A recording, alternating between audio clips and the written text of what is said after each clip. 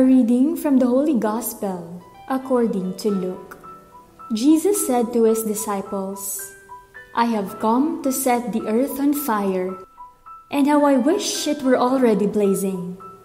There is a baptism with which I must be baptized, and how great is my anguish until it is accomplished. Do you think that I have come to establish peace on earth?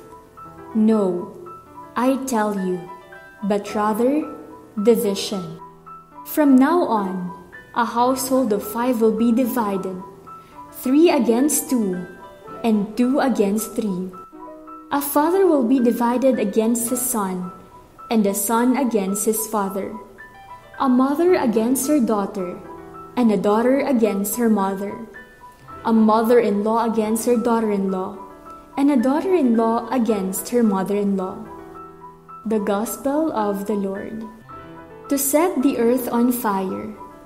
The Gospel is a bit disturbing because Luke presents Jesus as somebody who foments division.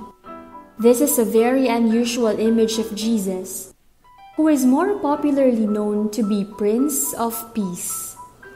Here, he speaks about casting fire on earth and his eagerness to see it finally happen.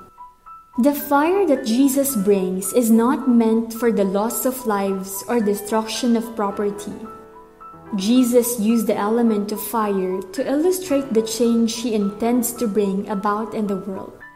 He will do this by proclaiming the gospel to people and later validate this good news by laying his life on the cross.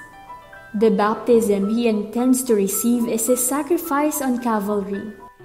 The baptism he intends to receive is his sacrifice on Calvary, and his Spirit will plant the gospel in the hearts of men and women. Jesus foresees how division will naturally happen between family members, since everyone has to make a choice either for or against the gospel.